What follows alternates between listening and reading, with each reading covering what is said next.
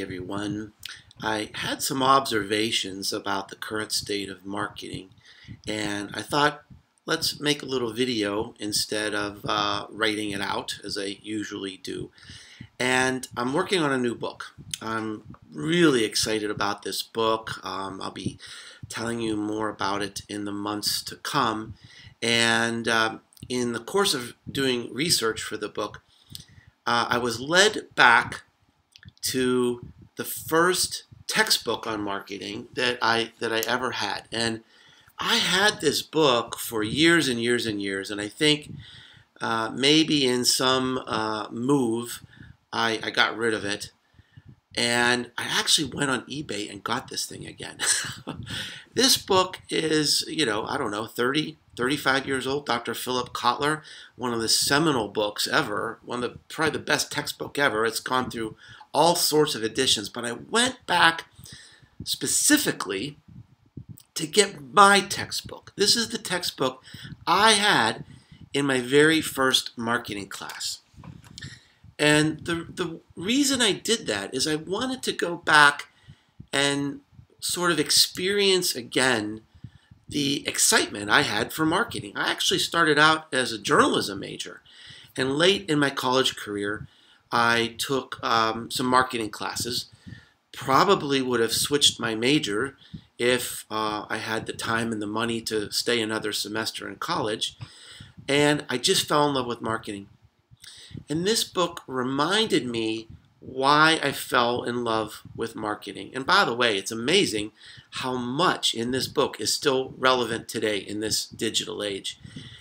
And what Dr. Kotler explained is that marketing is really an intersection of sociology, anthropology, and psychology. Isn't that interesting? That marketing is everything human. Now, even back in the 80s, or maybe he wrote this in the 70s, I'm not sure.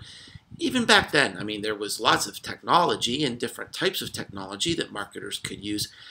But he didn't explain marketing as leveraging technology.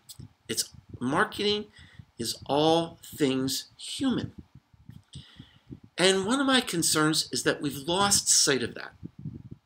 That in many instances today, we are overwhelmed by technology. We have a technology first sort of strategy. Maybe we're even abusing technology, right? We're looking for the marketing easy button. And so we're doing things that we shouldn't. We're spamming people. We're taking shortcuts when we should be building this emotional connection to our business and our brands. And we're trying to find some marketing easy button through a dashboard someplace. And I've made this observation that one of the biggest problems in marketing right now is that marketing is becoming a glorified IT department. We've lost our heart, we've lost our soul. I think marketing in some cases has really become sick. We've lost sight of what we do. We've lost sight of why we're here.